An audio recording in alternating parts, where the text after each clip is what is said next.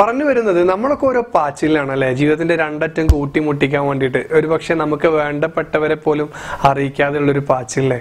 ആ പാച്ചിലൂടെ നമ്മൾ പോകുമ്പോൾ ചില കാര്യങ്ങൾ നമ്മൾ മറന്നു പോകുന്നുണ്ട്, അതല്ലെങ്കിൽ നമുക്ക് എന്തെങ്കിലും തെറ്റ് വരുന്നുണ്ട്. ഇതെല്ലാം കണ്ടെത്താൻ വേണ്ടി നിങ്ങളെ സഹായിക്കുന്ന പുതിയൊരു വീഡിയോയുമായിട്ടാണ് ഇന്ന് ഞാൻ നിങ്ങൾക്ക് മുമ്പിൽ എത്തിയിട്ടുള്ളത്. എൻ്റെ പേര് Afla bin Muhammad and welcome to the new video. ഞാൻ നേരത്തെ പറഞ്ഞതുപോലെ ചില സമയത്തെ സന്തോഷ നിമിഷങ്ങൾ ഒഴിച്ചു കഴിഞ്ഞാൽ ജീവിതത്തിൽ നമ്മൾ കടന്നു പോകുന്ന സാഹചര്യം ഒരു പക്ഷേ നമ്മുടെ കുടുംബത്തിനോ അതല്ലെങ്കിൽ നമ്മുടെ അടുത്ത കൂട്ടുകാർക്കോ മനസ്സിലാവാത്ത രീതിയിലായിരിക്കും. അതല്ലെങ്കിൽ ചിലപ്പോൾ അവരോട് പോലും പറയാൻ പറ്റാത്ത രീതിയിലുള്ള പ്രതിസന്ധികൾ നമ്മുടെ ജീവിതത്തിൽ ഉണ്ടാവും. ഇതിനർത്ഥം നമ്മളെല്ലാവരും ഭയങ്കര ബുദ്ധിമുട്ടിലൂടെ ഫുൾ ടൈം കടന്നു പോകുന്നു എന്നൊന്നുമില്ല. എന്നാലും ചില സമയത്ത് നമുക്ക് ചില സാഹചര്യങ്ങൾ ചിലപ്പോൾ എക്സ്പ്ലെയിൻ ചെയ്യാൻ പോലും പറ്റാത്ത രീതിയിൽ കോംപ്ലിക്കേറ്റഡ് ആയിരിക്കും അല്ലേ. സത്യം പറഞ്ഞാൽ നമുക്ക് ഓരോ കാലഘട്ടത്തിൽ ഓരോ പ്രശ്നം ഉണ്ടായിട്ടുണ്ട്. ജീവിതത്തിന്റെ ഓരോ കാലഘട്ടം എടുത്തു നോക്കിയാലും എന്നെ സംബന്ധിച്ച് എനിക്ക് 3-ന് 4ലേക്ക് പാസ്സാവാൻ ഭയങ്കര പേടിയായിരുന്നു പഠിക്കുന്ന സമയത്ത്. കാരണം 4ാം ക്ലാസ്സിൽ നല്ല അടിക്കുന്ന ഒരു സാറുണ്ടായിരുന്നു എന്ന് പറഞ്ഞ് പേടിപ്പിക്കാൻ ഒത്തിരി സീനിയേഴ്സ് എനിക്ക് ഉണ്ടായിരുന്നു. അതുപോലെ നമ്മുടെയൊക്കെ ജീവിതം എടുക്കുകയാണെങ്കിൽ ഇപ്പോൾ 10ാം ക്ലാസ്സിൽ ആ സമയത്ത് 10ാം ക്ലാസ് പാസ്സാവില്ലേ, അതുപോലെ പിന്നെ നമുക്ക് കോളേജ് ആവാം, അതല്ലെങ്കിൽ ജീവിതത്തിൽ ഓരോ പ്രതിസന്ധി ഘട്ടങ്ങൾ, ജോലി കിട്ടുമോ, അതല്ലെങ്കിൽ നമ്മുടെ കൗമാര ജീവിതത്തിൽ പ്രശ്നങ്ങൾ ഉണ്ടായിട്ടുണ്ട്, അതല്ലെങ്കിൽ പ്രണയങ്ങൾ നമുക്ക് ഉണ്ടായിട്ടുണ്ട്. നമുക്ക് ഓരോ ഇഷ്യൂസ് ഉണ്ടാകും. ഇപ്പോൾ ജോലിയുടെ പ്രശ്നം, നമ്മുടെ ഹെൽത്ത് ഇഷ്യൂസ്, അത് മാനസികമായിട്ട് നമ്മൾ അനുഭവിച്ചിരുന്ന സംഘർഷങ്ങൾ, ഇതൊക്കെ നമ്മുടെ ജീവിതത്തിൽ വന്നു പോയിട്ടുണ്ട് അല്ലെ. ഇതിന്റെ മുമ്പും ഒരുപാട് വന്നു പോയിട്ടുണ്ട്.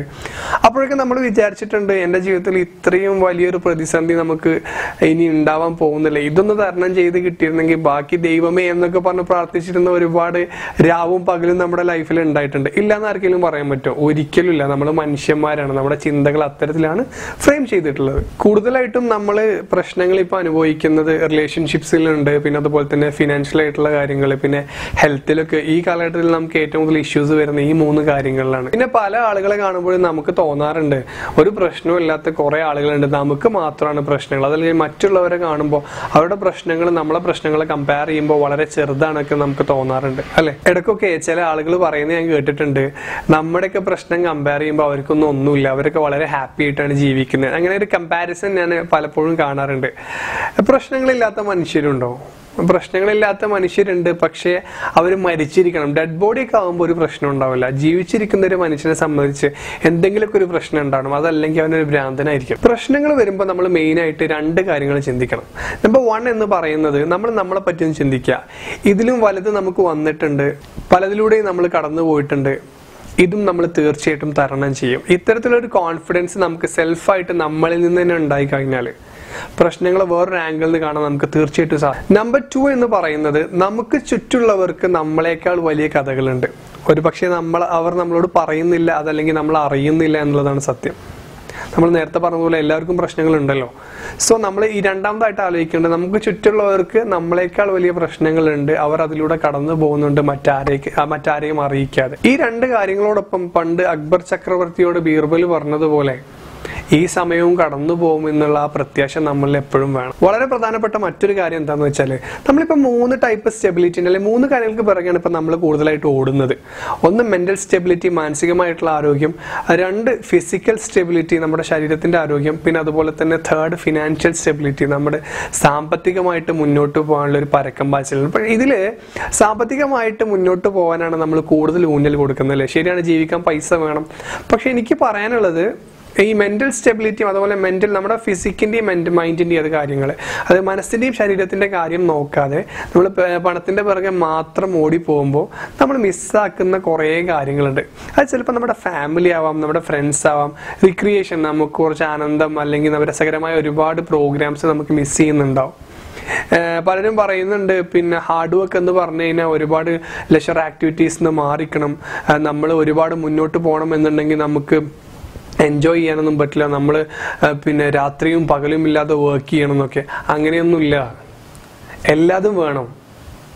ഹാർഡ് വർക്ക് എന്ന് പറഞ്ഞു കഴിഞ്ഞാൽ നമ്മൾ ചെയ്യുന്ന വർക്കിൽ കുറച്ചുകൂടി എക്സ്ട്രാ എഫേർട്ട് എടുത്തിട്ട് മുന്നോട്ട് പോകുക എന്നുള്ളതാണ്. അതിനർത്ഥം നമുക്ക് റിക്രിയേഷൻ പാടില്ല, നമുക്ക് മുന്നോട്ട് പോകാൻ പിന്നെ റെസ്റ്റ് ഇല്ലാതെ നമ്മൾ പണിയെടുക്കണം എന്നൊന്നുമില്ല. പറയുന്നവർക്ക് അങ്ങനെ പലതും പറയാം. പക്ഷെ ജീവിതം ഒന്നേ ഉള്ളൂ. ഞാൻ നേരത്തെ പറഞ്ഞതുപോലെ അതിന് റീടേക്കുകളില്ല. സമ്പാദ്യത്തിന് പിറകെ പോകണ്ട എന്നുള്ളതല്ല, saving is good but don't save and dye എന്നാണ്. അതായത് നമ്മൾ സേവ് ചെയ്ത് മരിക്കരുത്.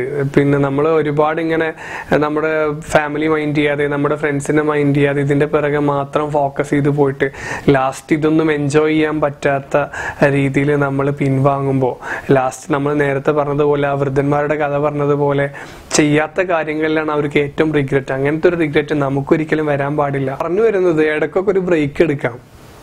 ഫാമിലി ആണെങ്കിലും ഫ്രണ്ട്സ് ആണെങ്കിലും. ഈ ഫാമിലി എന്നൊക്കെ പറയുമ്പോൾ നമ്മൾ ഭക്ഷണം കഴിക്കാൻ കൊടുക്കലും കൂടെ കിടക്കലും മാത്രമല്ലല്ലോ, അവരുടെ ആഗ്രഹത്തിനനുസരിച്ച് നമ്മൾ ചില ആളുകൾ പറയുന്നത് ഞാൻ കേട്ടിട്ടുണ്ട്, അവർക്ക് ഇഷ്ടപ്പെടുന്ന കാര്യങ്ങൾ ഞാൻ വാങ്ങിച്ചു കൊടുക്കുന്നുണ്ട്, അവർക്ക് ഷോപ്പിംഗ് എന്ന് പറയുമ്പോൾ ഞാൻ ചെയ്തു കൊടുക്കാറുണ്ട്. ഇതിലും അപ്പുറം ഫാമിലിയിലും അതുപോലെ തന്നെ ഫ്രണ്ട്സ് എന്ന് പറയുമ്പോൾ നമ്മൾ ഇൻസ്റ്റഗ്രാമിലും വാട്സപ്പിലും ഫേസ്ബുക്കിലും മെസ്സേജ് അയച്ച് ബന്ധം പുതുക്കലും മാത്രമല്ലല്ലോ, എപ്പോഴെങ്കിലുമൊക്കെ കാണുന്നതും കുറേ കാര്യങ്ങൾ ഷെയർ ചെയ്യുന്നതും നമുക്ക് ഒരുപാട് കാര്യങ്ങൾ ഉപകരിക്കും. മുന്നോട്ട് പോകാനുള്ള ഏറ്റവും വലിയ പെട്രോൾ, ഇന്ധനം എന്ന് പറയുന്നത് ഈ ഫാമിലിയും ഫ്രണ്ട്സ് ആണെന്നൊക്കെ നമ്മൾ എപ്പോഴെങ്കിലും ചിന്തിച്ചിട്ടുണ്ടോ? അവസാനമായി ഒരു കാര്യം കൂടി, നമുക്ക് ഇഷ്ടമുള്ള കാര്യങ്ങൾ ചെയ്യാൻ നമ്മൾ ഒരിക്കലും മടിക്കരുത്. കാരണം അത് ഓരോ പ്രാവശ്യവും പിന്നെ ചെയ്യാം എന്ന് പറഞ്ഞ് മാറ്റി വെക്കുമ്പോൾ നമ്മുടെ ലൈഫിൽ കുറെ അൺഫിനിഷ്ഡ് ബിസിനസ് ഉണ്ടാവുകയാണ് ചെയ്യുന്നത്. അത് മാത്രമല്ല, നമ്മൾ എപ്പോഴും മനസ്സിലാക്കേണ്ട ഒരു കാര്യം, ചില കാര്യങ്ങൾ പുതുതായിട്ട് ചെയ്യുമ്പോൾ അത് ചിലപ്പോൾ പുതിയ ബിസിനസ് ആവാം, പുതിയൊരു ആശയമാവാം, പുതിയ ജോലിക്ക് വേണ്ടിയുള്ള ട്രൈയിങ് ആവാം, അതുപോലെ തന്നെ പുതിയതായിട്ട് എന്തെങ്കിലും പഠിക്കാം. ആ സമയത്ത് കുറെ നെഗറ്റീവായിട്ടുള്ള കമന്റ്സ് നമുക്ക് പല സൈഡിൽ നിന്നും കിട്ടാൻ സാധ്യതയുണ്ട്. നമ്മൾ ആലോചിക്കേണ്ട 1-2 കാര്യങ്ങൾ: 1, എല്ലാ സമയത്തും നമുക്ക് എല്ലാവരും ഇംപ്രസ് ചെയ്യാൻ പറ്റില്ല. 2, എല്ലാ സമയത്തും നമ്മൾ ചെയ്യുന്ന കാര്യങ്ങൾ റൈറ്റ് ആവണമെന്നില്ല. ചില സമയത്തൊക്കെ നമുക്ക് തെറ്റ് പറ്റാം. അങ്ങനെ മുന്നോട്ട് പോകുന്ന സമയത്ത് തെറ്റ് സംഭവിക്കട്ടെ, അതുപോലെ തന്നെ തിരിച്ചടികൾ കിട്ടട്ടെ, അതിനൊന്നും കുഴപ്പമൊന്നുമില്ല. നമ്മൾ നിർത്തുമ്പോഴാണ് ശരിക്കും നമ്മൾ തോൽക്കുന്നത്. ഓരോ തവണ തെറ്റ് സംഭവിക്കുമ്പോഴും തിരിച്ചടികൾ കിട്ടുമ്പോഴും നമ്മൾ മനസ്സിലാക്കേണ്ട ഒരു കാര്യം, വികാരമല്ല വിവേകമാണ് നമുക്ക് വേണ്ടത്. കാരണം വിവേകം മനുഷ്യന്റെ ഒരു അടയാളമാണ്. ഭാഗ്യവശാൽ ആ മനുഷ്യൻ ഞാനും നിങ്ങളുമാണ്, അല്ലെങ്കിൽ നമ്മളാണ്. സോ അടിച്ചു പൊളിക്കുക. Thanks for watching and it's now or never. Channel subscribe ചെയ്യാൻ ഒരിക്കലും മറക്കരുത്. Thanks for watching and it's now or never.